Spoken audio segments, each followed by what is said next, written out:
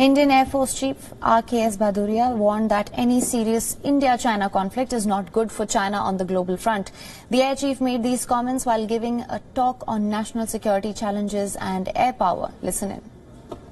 Any serious Indo-China conflict is not good for China at the global front. What could be the possible Chinese objective for their actions in the north? This is important to understand. Was it simply military signaling or domination efforts focused in the region with adequate escalation control, which they seem to be exercising?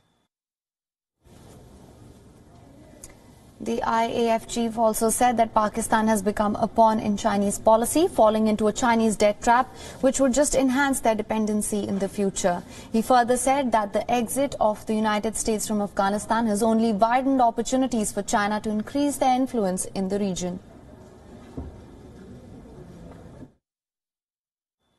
Pakistan has increasingly become a pawn in Chinese policy.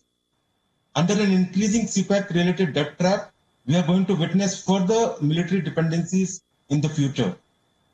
The US exit from Afghanistan has opened increased options for China in the region, both direct and through Pakistan, allowing it a possible entry into Central Asia, a region that they have been eyeing for long.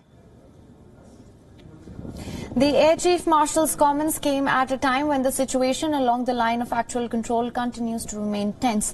Both countries have been locked in a standoff in eastern Ladakh for the past several months. While multiple rounds of military and diplomatic level talks have been held, they failed to achieve any major breakthrough.